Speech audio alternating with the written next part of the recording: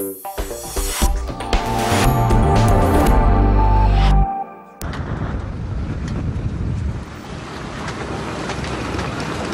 Schmidt is sailing his boat across the Greifswald Sound.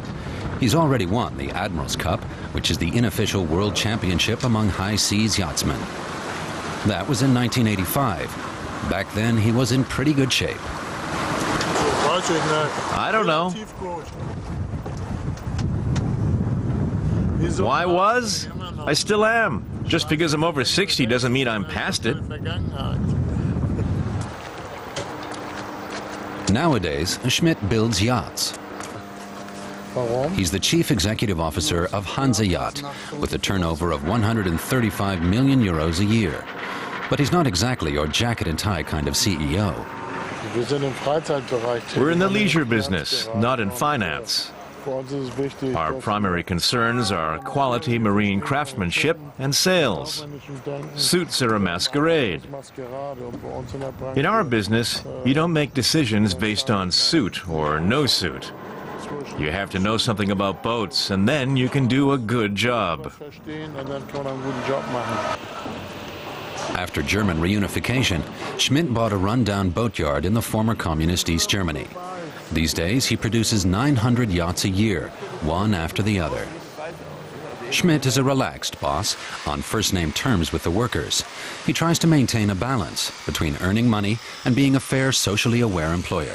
I think it's important for a businessman to be humane. We expect a lot from our employees, and we owe them something in return. There's a lot of ways to take care of your people. If they have real problems, then the business should help take care of them. For example, if they aren't properly insured and aren't getting enough money from their health insurer during a period of extreme illness, then the firm should step in. He's picky about his yachts. The priciest comes in at about €1 million. What kind of speakers are those? They're really cool. I want them too. Before Schmidt became a businessman, he was a rebellious youth of the 60s. In his hometown of Kiel and later in Hamburg, he spent at least 10 years living in communes.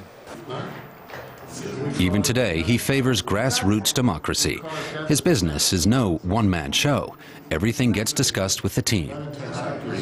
Final decisions, however, like the look of the new company brochure, are made by Schmidt alone. He's a self-taught businessman. He left university on day 2.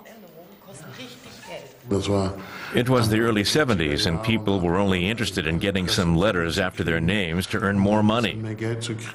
I thought, this can't be it. Either you're good or you're not. If you're good, you can earn real money. If not, you may as well burn your degree.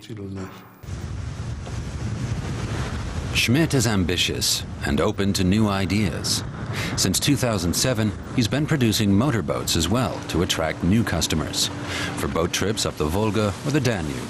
He's already rejected €1 million offers for the company. Selling would be unfair to the employees, he says. And somehow, you really believe he means it.